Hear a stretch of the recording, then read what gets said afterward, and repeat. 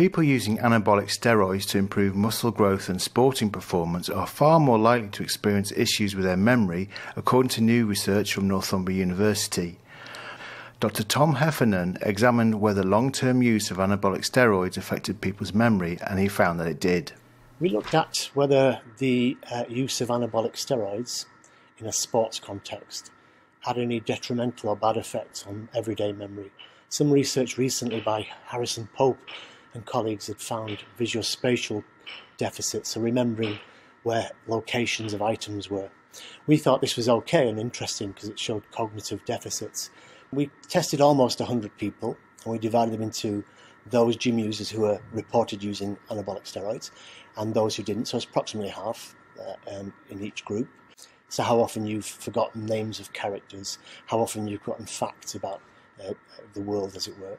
And we also had a prospective memory scale which measured questions, and the third scale measured executive function. So those would be questions like, how often do you become confused? How often do you find lapses in attention?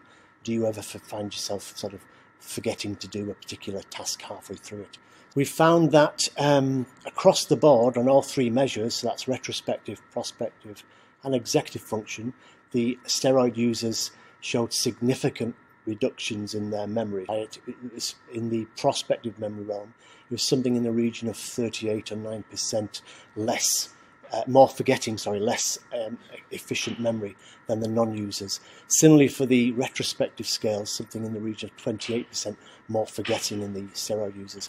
And with the executive function scale, it was 30-odd% more problems being reported. So across the board, they showed deficits in all three everyday memory functions.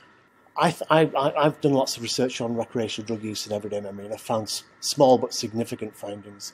So these are some of the largest effects I've found in any recreational drug. So it did take me a little bit by surprise to find such large deficits, if you like.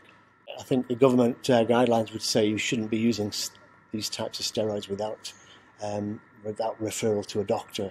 So the big difference between prescribed steroid use and this somewhat grey area of recreational use, which people tend to use quite large doses, between 10 and 100 times more than the prescribed level of dosage, and in very extreme cases, several hundred times more the dose.